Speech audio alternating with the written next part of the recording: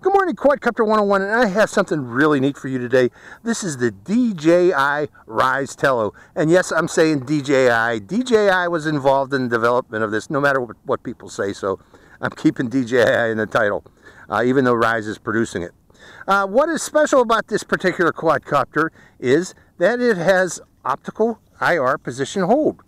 Okay, that's one of the things that's special about it. There's actually quite a few, but let me go into detail on this. It is infrared, or actually these are the infrared sensors, and optical. And what these do is, this particular sensor here holds the quadcopter in space, looking down at the ground, and maintains its position just using looking down, just looking down at the ground. Additionally, you got these 3D optical IR sensors.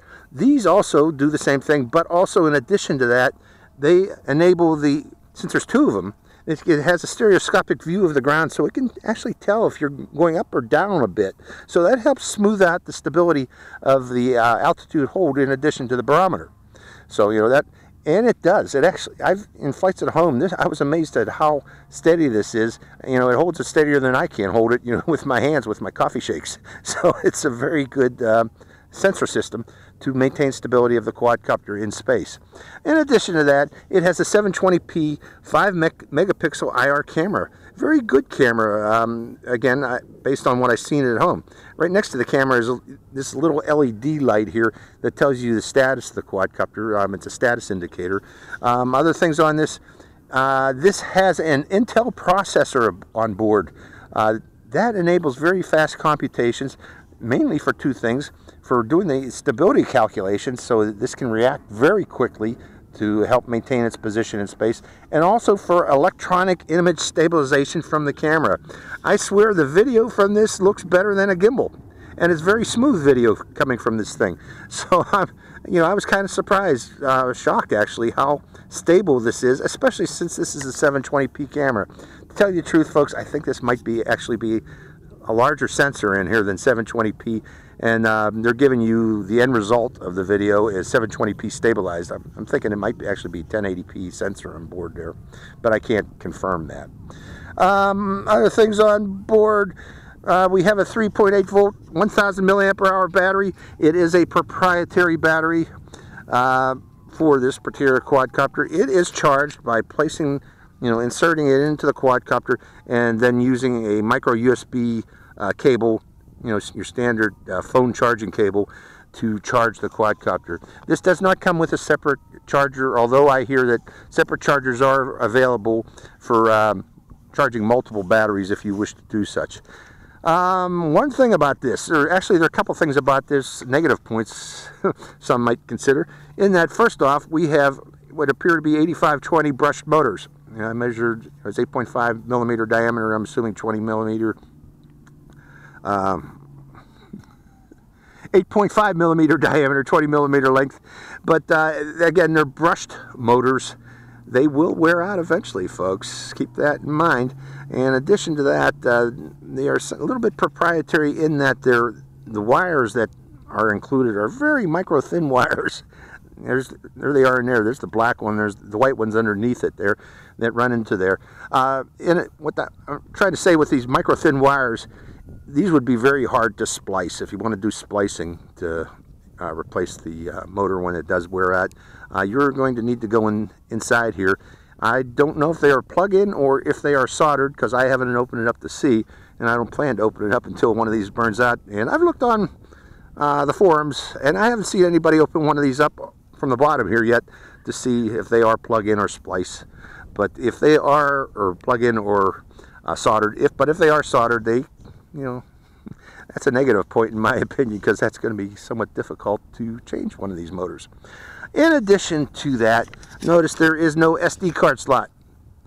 The video from this quadcopter is sent to your phone via Wi-Fi, 2.4 gigahertz Wi-Fi. So because of that, even though the video is very good quality, you still get the usual expected Wi-Fi stutter, lag, frame dropping. That's inherent with Wi-Fi. So it occurs. If you fly this, I recommend you keep it very close, and that will reduce any of the occurrence of Wi-Fi stutter. Other things about it, it is run via the the Tello app, available on Play and iTunes. One thing I heard about this, I'm running the Android version on my phone. I haven't had any problems, but since this is a DJI product, DJI seems to favor iPhones and iPads, Apple products in particular. I don't know if they have some kind of partnership with them for that reason or not, but when you try to run Android app, the Android versions of their apps, it usually has problems. Some people usually have problems. But again, I have not had any particular problem running the Tello app. I do make sure that I shut all non-essential apps when I do run this on my phone. That will help. Make sure you don't have any background apps, and maybe that will reduce the occurrence of problems that people have been seeing. But with that app, it has intelligent flight modes of bounce, where it'll bounce up and down. I don't know what the good of that is. It also has 8D flips, so you can go in any of the cardinal directions, forward, diagonally, or sideways. It will flip. Keeping in mind, though, that this is a brushed motor quadcopter, I do not recommend doing flips with it. Okay, flips burn out brushed motors. I'll say that again. Flips burn out brushed motors. Don't do that. Maybe do one or two just to verify that the Tello can do such. But remember, this Tello is not meant as a acrobatic or aerobatic quadcopter. It is meant as a selfie drone. Minimize those flips, and you should have less problems with those motors. Also, when you land, make sure you don't land in a field with high grass or any obstructions that will stop these motors while they are turning under power. That will also increase the life of your motors. Other flight mode it's got is throw and go, where you can simply toss it in the air and it will take off. I like that. I like hand tosses and I like hand launches. That again minimizes the chance of you landing on the ground in something that will obstruct the motors. It also has easy shot modes, where it will automatically do somewhat of a stunt while taking a video. These include 360, where it will rotate around 360 degrees, panning of the area in video shots. It will also have Circle Me mode. Now this is, I find hard to believe that this can do such, because since there's no GPS in here, but apparently it can circle a position, 360 degree turnaround a position. Now the accuracy of that is probably going to decrease if there's any wind effects, but mainly because, again, this does not have a GPS on board, so I don't know how well that 360 degree circle is going to work, but we'll find out. Circle Me mode. It also has up and away. Now I like up and away. Up and away is you put the quadcopter here and it flies up and outboard from your position, providing a pretty neat, what we would call, or what people would call in the film world, a crane shot. So that's neat. Finally, it does have telemetry via the app, basic telemetry of battery power, altitude, and speed. That's another thing I don't know how it calculates, but apparently it does. And finally, via the app, you can also control this with a Bluetooth gamepad if you wish. Now, that's another negative. I would not use a Bluetooth gamepad with this, because Bluetooth operates on 2.4 gigahertz. Okay, if you're going to be flying this with a gamepad, I guarantee that 2.4 gigahertz Bluetooth is going to interfere with the Wi-Fi, creating a lot of lag and a lot of Wi-Fi stuttering. So I do not recommend the gamepad. I don't know if people have tried that or not out there yet, but I think they will probably confirm that that prediction. Well, let's go over real quick. This does also come with prop guards. Here's the box. I did not include the prop guards since I fly outdoors mainly. You don't need prop guards. Prop guards are good indoors, to protect the propellers, but if you're flying in an open area, I don't recommend including the prop guards. Mainly, you'll get more flight time out of the quadcopter if you don't have these on here, and better flight performance. And finally, before we start up, see? It says DJI. There's no mention of Ryze on this, so let's go for a flight of this thing and see how it performs. Okay, to start up this quadcopter, we press this one button here on the side here and hold it for about 3 seconds. And we should see a blinking status light telling us that it is powering up. Let me confirm that. Yeah. And I'm going to place the quadcopter there, pointing it down in that direction. And then I will open up the Tello app. Okay, this is the DJI Tello app. Ryze Tello, or DJI Tello. I'm sure DJI had a lot of involvement in development of this app, so called a DJI app. But before I opened this app, I first made sure that my phone was connected to the 2.4 gigahertz Wi-Fi signal coming from the quadcopter. Now we notice in the upper left corner we have automatic takeoff button. We have the flight modes button is the second one there, where we have 360-degree up and out or throw and go. Also, these are the easy shot modes of, actually, flips, circle, and bots modes. These are all the flight modes. But 360-degree up and out are the video modes that will record video. Notice that this does not have, and I'm kind of surprised, does not have a follow me mode. So hopefully in the future they'll include a follow me, but it does not have follow me currently available. So let's back out of that. Let's go into the settings. Under settings, we have a lot of different controls that we can set. We can set this to fly slow or fast. We're going to fly slow since we don't have much wind today. We can fly this in VR mode, I guess, with goggles. I would not do such. That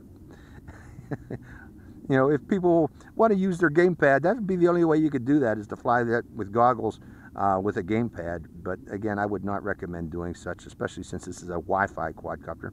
We have Bluetooth joystick settings. Again, I'm not flying this with Bluetooth or gamepad controller.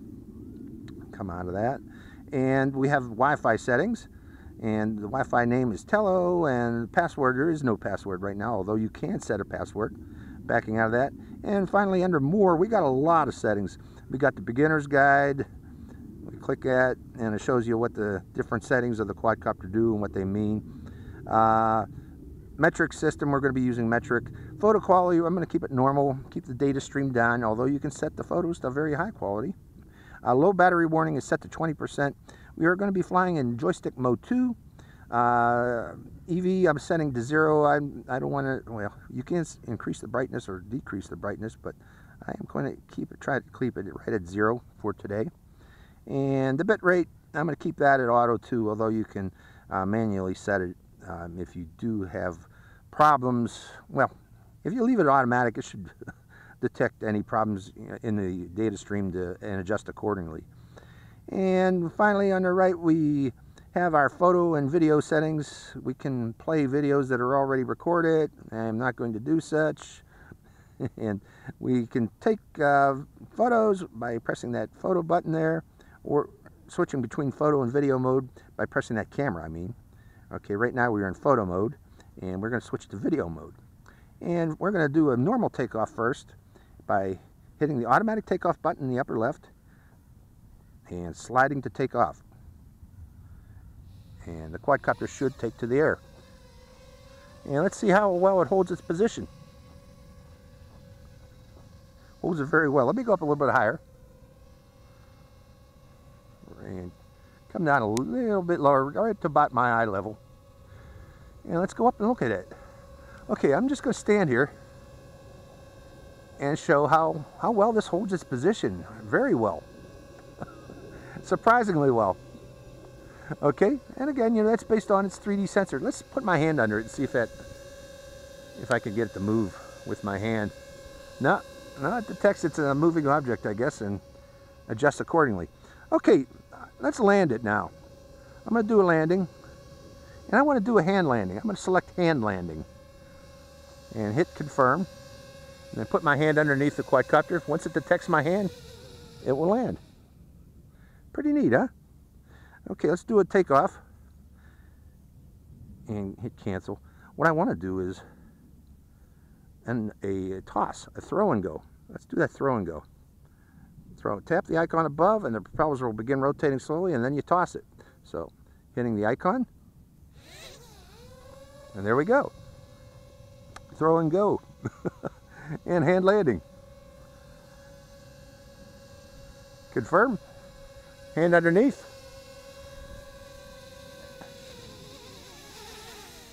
And land. Okay, one more time, hand toss. Throw and go. And hitting the icon. And there we go.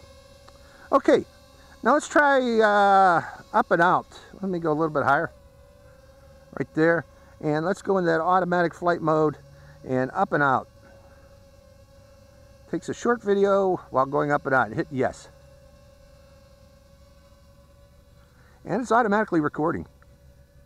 You don't have to hit the record button for up and out. Hello or goodbye. And notice we lost video. Well, the signal stopped at that point. Now, from up there, let's go back to the flight modes again. And let's try Circle Me. I am interested in this one. Record a video while circling. Confirm that you're flying. Hit yes. And it's recording. And it's going to about a position right about here, I guess. Let's come down a little lower. Oh, you can't adjust the altitude while it's doing its circle. So let's cancel it right there. Let's come down a little lower. Get in the picture this time. Hit Circle Me again. And confirm yes.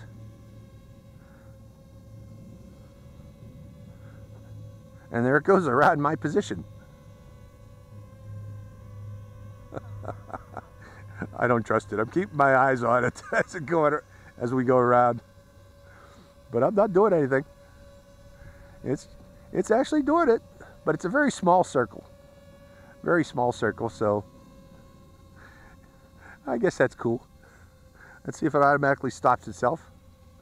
And there we go. It automatically stopped itself. Okay, going back into the flight modes, we also have Circle Pan. And if you hit that button there, it will circle its position, or wrong one, sorry, stopping that one. 360 is the one I want. Where are you, 360? 360 is right there. And it's going to record a video this time while circling, or doing a pan. Very slow pan. And of course, I want to get in the picture. I better hurry up. So again, this is a selfie quadcopter. I want to be in the selfies.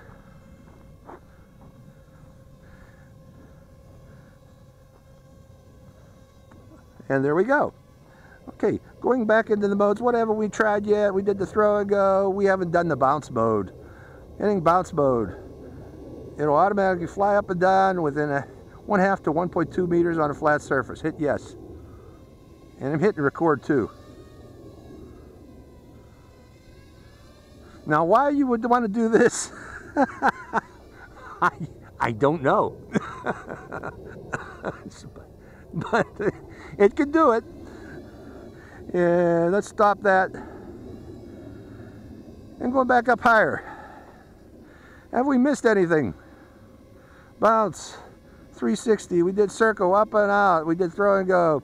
Flips. Okay, we'll do a flip. One and only flip. Let me record while we're doing this.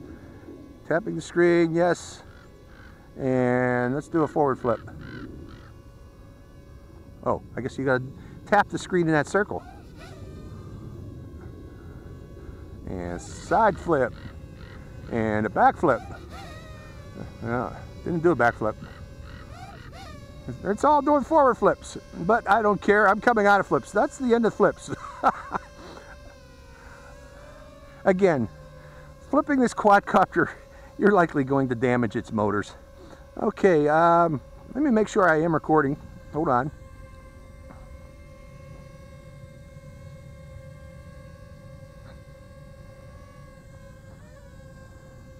Three, 2, 1. Okay, I confirmed that I was still recording Mobazin.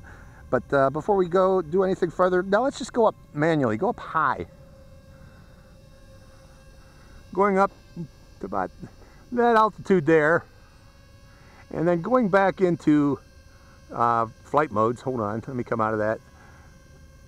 Weak Wi-Fi signal. But from up there, we're going to do the 360 again. And starting the recording. Okay, so you can do this. Again, I'm getting a weak Wi-Fi signal because I'm about, how high am I? 3.6 meters up. That's too high for it. But it's recording. Doing its 360 pan. And from up there, let's do a landing. And it's video recording. I want to record while it comes down. But let's do an automatic landing, an auto landing. And it's coming down on its own. And it slows down when it gets closer to the ground. And actually, I think you can actually catch it that way too for a hand landing, just hitting the auto landing. Okay, so far this has been pretty cool. Now, let's try it over by the trees. The reason being, I want to fly around the trees a bit. You know, I'm out in the middle of an open field, and that's probably getting a little bit boring. Let's get closer to these trees. And I'm going to do a hand toss again, and up and out. So while we're walking over there, let me select flight modes. And throw and go. Now with throw and go, you should check on the front of the quadcopter. There's a blinking light. It should turn, right now it's blinking orange, but if we hit throw and go and hit confirm, that light should change to, well, it stayed the same, but the motors are rotating. But there's a throw and go launch. Now I'm still recording. Let me stop the recording and restart it. And wave high so I can synchronize the video. And we're going to turn the quadcopter and just fly it using the joysticks. Going outbound, turning, back to my position. I'm going up a little bit higher, and then flying forward.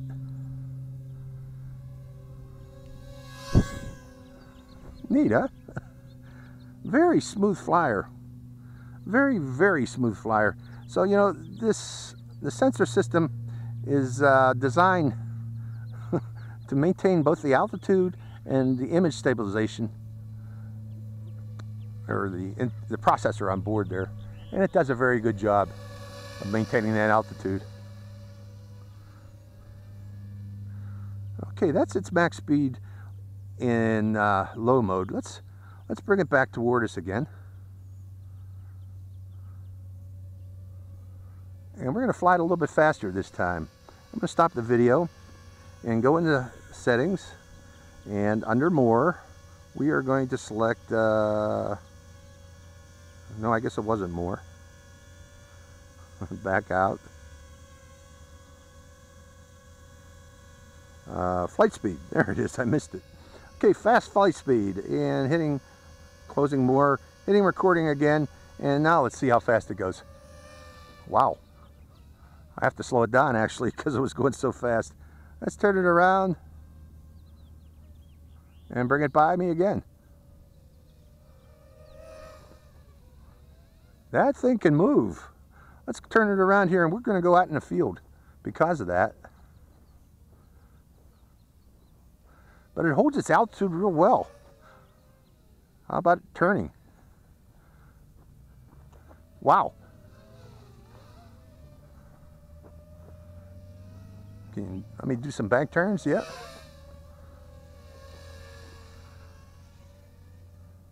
Surprisingly fast.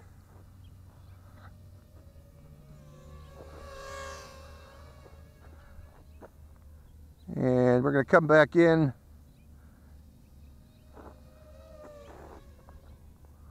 And turn it around, bring it back in again. And then let go of the stick.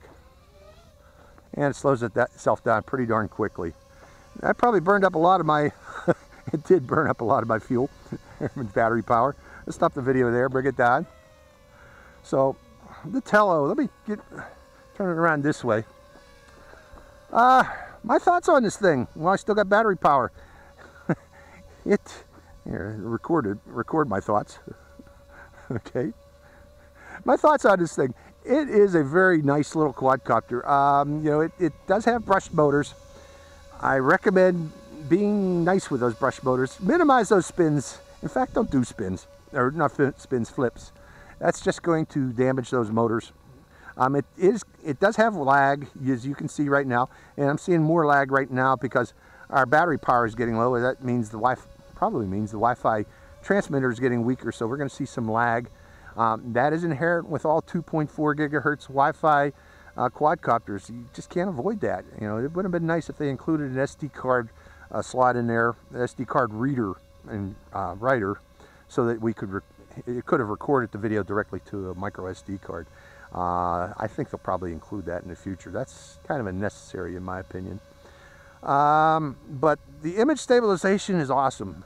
So that's telling me that it doesn't have a 720p sensor. It's actually got it has to have a larger sensor than 720p to do this type of stabilization, because the way it does that is it crops along the edges, you know, of the, it draws a smaller box inside what the image sensor is seeing, and then crops along the edges to maintain position. So it probably does have a much larger, probably 1080p image sensor on board to do such. I haven't done any pictures yet. Let me do a couple pictures. Let me stop this video. Switch to photo mode. I'm sorry, I got to demonstrate a photo.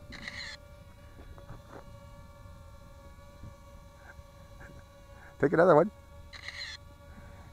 There's a little delay between shots as it transmits that data to the phone. But you know, the image quality is pretty darn good. 5 megapixel. And one more. Okay, 5 megapixel. Right now we're down to 14% battery. I'm going to call it quits here at this point here. It was supposed to warn me at 20%. I don't remember seeing that, but we're going to land it now. And hand landing, confirm. Putting my hand underneath, and it should descend into my hand. Pretty neat, huh? Keep your fingers open, or you know, flat, or your palm flat. Don't put your fingers up into the blades when you do this, because those blades will ding you. But overall, my thoughts on this: pretty nice little quadcopter. I kind of like it. I'm going to keep this one. This is a keeper for me. So, hope you enjoyed this flight. This is Quadcopter 101. Wait, record this. Quadcopter 101, signing out.